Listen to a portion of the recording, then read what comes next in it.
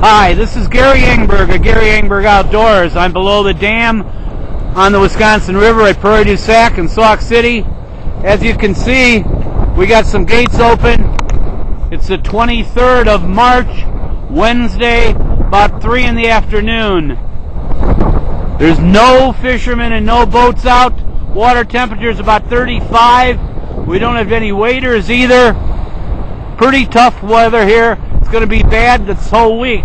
It doesn't mean the fish aren't biting, but I'd recommend you check my website, check to see my up-to-date reports. But as you can see, on the 23rd here of March, 4 o'clock in the afternoon, it's looking pretty good. We had snow last night, water temperature mid-30s, air temperature the same. Check my website regularly for up-to-date reports. It's too cold, I'm out of here.